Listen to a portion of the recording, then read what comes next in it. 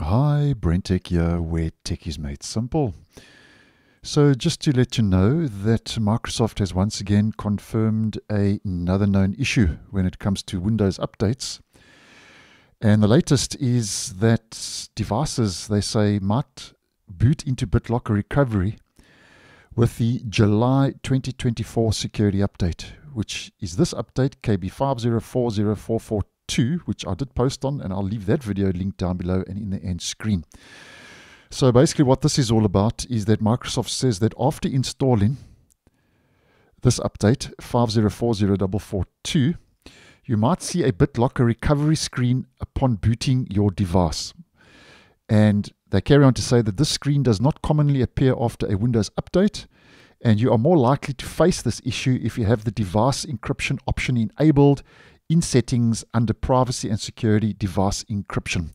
So to get to that, we head to privacy and security, we head to device encryption, and as Microsoft says, if you have this turned on, you are more likely to experience the issue.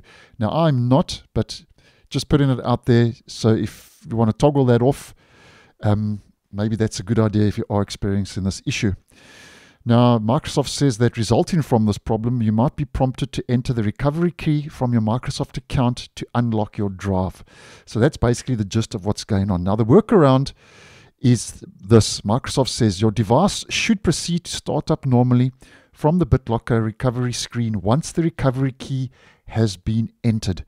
Now, if you don't know where to get your recovery key, it's actually quite simple to do. So what we do here is we head over to our Microsoft account.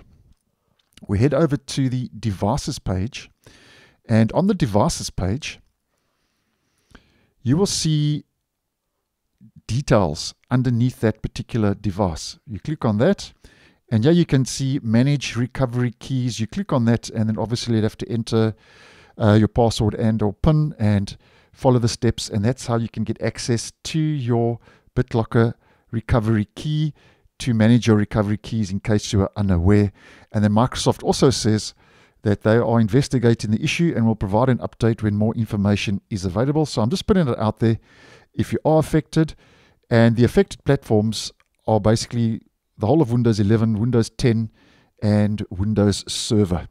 And if anything changes and I get any more information, I'll keep you guys posted. So thanks for watching, and I'll see you in the next one.